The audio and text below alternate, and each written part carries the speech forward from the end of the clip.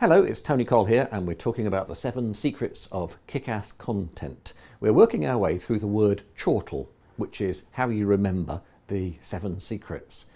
We've got as far as the L in chortle, and L stands for local. It stands to reason really that if you're talking to your local paper, geographically local paper, you want to talk about things that are happening in your town, in your local area, and not in the neighbouring town or another country.